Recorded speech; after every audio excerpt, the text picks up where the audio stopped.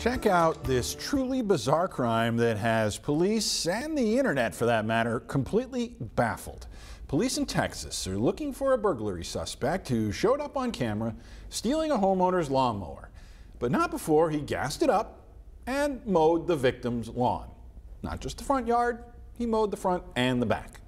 Lawnmower later found abandoned, but the interloping landscaper is still on the land. And I'll let you folks in on a discussion that Nathan and I have been having. My lawn's in dire straits right now. And so if you're out there, Mr. Interloping Lawn Landscaper, I'd gladly take your services up here. And there's a broken lawnmower in my garage, which you maybe could get working. One, right? Yeah, I'd gladly give it to you. But and it's only going to get worse with the weather this week.